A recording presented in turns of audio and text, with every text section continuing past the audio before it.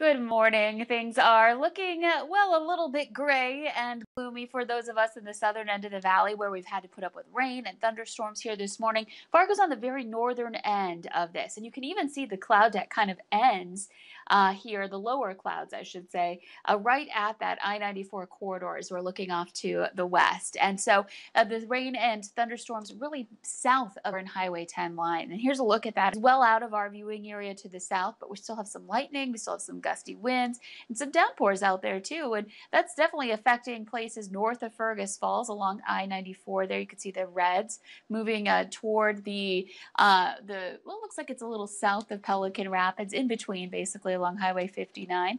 And then Wahpeton Breckenridge still getting that steady rain going on as well. Out to the west, we've got that clearing line. So it looks like Lemoore, Dickey County starting to quiet down, and gradually this will shift eastward too.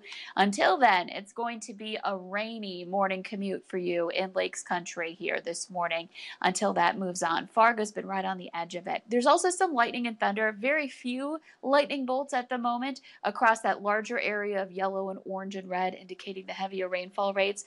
That leading line is where we've seen some of the more clusters of lightning, and that's basically moving on. Again, Fargo, pretty quiet, but if you head south on I-29, get toward that Oxbow exit, and you're talking about some rain starting to fall and those windshield wipers needed, heading down toward the Highway 46 corridor as well. Expanding the view, this is the one game in town, essentially, in the tri-state area. It'll move east, we'll clear things out, and we'll get some quieter weather for the rest of the daytime hours, at least today. Temperatures in the 60s right now at 66 in Fargo and 62 in Grand Forks. So we'll watch this move on through the rest of the morning hours. Still some instability and some cloud cover hanging around even into the afternoon for those of us in Lakes Country. So temperatures there will be slightly cooler. As we head further into the afternoon, that tries to clear. Fargo may be included in that cloud cover too, so it might be tough to get more sunshine in the FM area.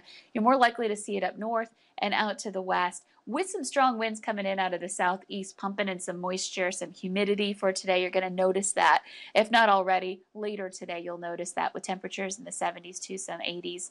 And to tonight, once that sun goes down, we start to cool things down a little bit. That may allow some storms to pop into the late night hours, some isolated areas of rain and thunder.